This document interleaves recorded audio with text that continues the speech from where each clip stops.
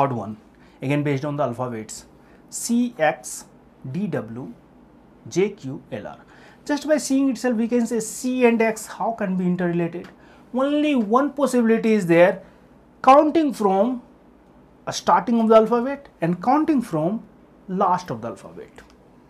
Means C or X can be equidistant from a starting and end.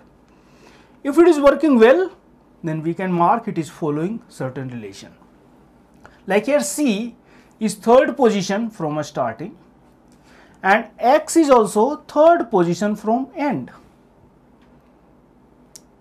Our guess was correct.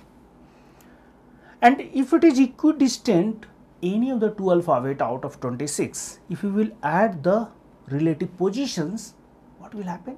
The sum always will come 27. Any.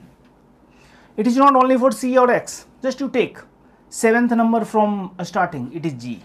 7th number from last, 1, 2, 3, 4, 5, 6, 7. This is T. You just add G and T. 7 plus 20 will 27. Means equidistant number from a starting and end, always sum will come 27. Once we understood, just we'll check sum is coming 27 or not.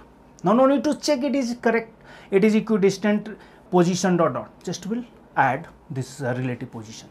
D and W, this is 4 plus 23, 27, it is perfectly fine. J and Q, J is 10, Q is 17, it is also perfectly fine.